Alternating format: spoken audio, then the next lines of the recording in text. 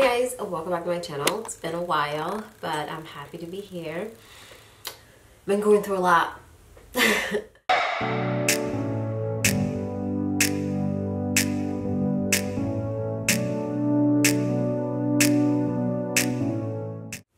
So life has been quite difficult the past couple of months, but I'm happy to be here filming.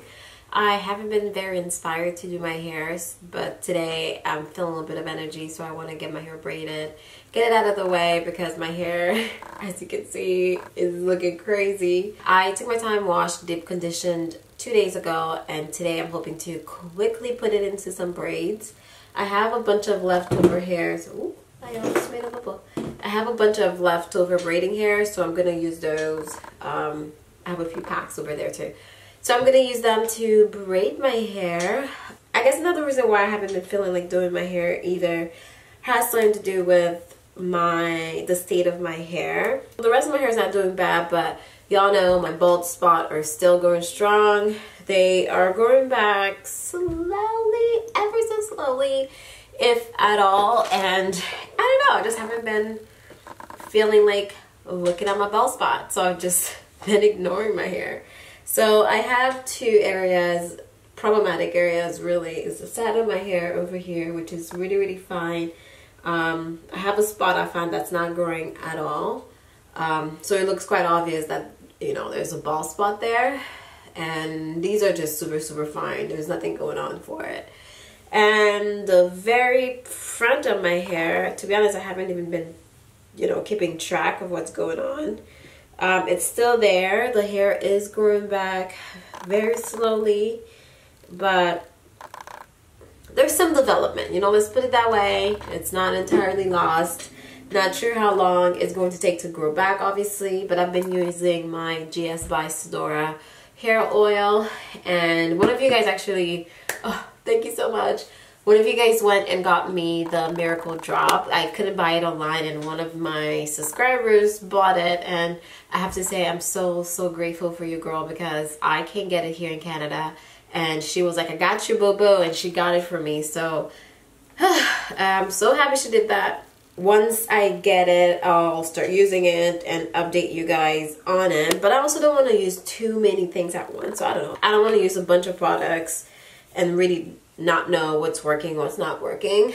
Like I said, the rest of my hair is doing okay. I haven't been giving it a lot of love, but you know, whatever. I'm rambling. Let's get to braiding. I have 3 hours to do this. What time is it? It's 11 o'clock and I wouldn't need to be at the house at 2. So I have 3 hours to get my hair braided. Hopefully I can get this done. Alright, so this is the fun part, all about the hair tutorial. Let's get this hair braided. Right. I hope you guys realize by now that I'm alternating between older footage and new footage, you know, and giving you a little bit of both worlds onto this hairstyle. So I'm parting my hair like I usually do. It's typically easier to work in section. It's a little less daunting. Using some hair extension, cutting it in half. If your hair is super long, you could get away with cutting it twice, because at the end of the day, you are going to cut the excess off. Parting our hair, we're braiding. If you guys want an in-depth tutorial about how to braid, let me know below, because I've realized I've actually never done a tutorial like that. Let your girl know and I got you. Anyway, so we're braiding the hair and we are securing the ends with rubber bands.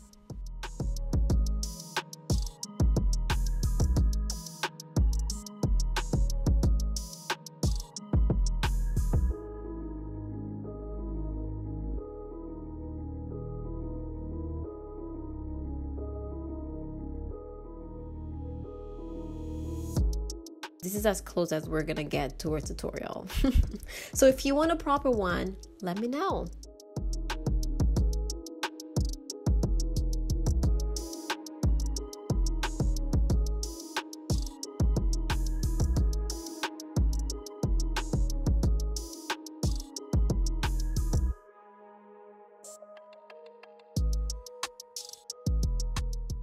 Alright, so I didn't plan on doing this hairstyle. This was meant to be a temporary style because I had to go out, but then I ended up leaving it for 2 weeks.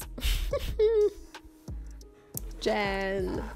It was cute though. Look, it worked. It was cute. So I made it last.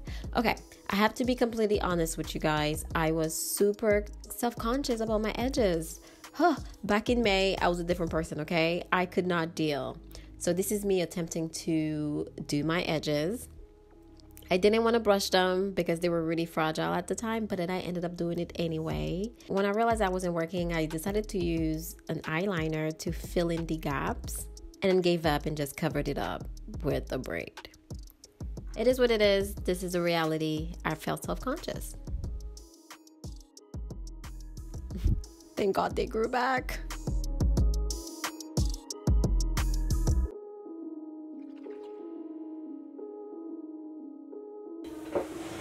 Gotta go.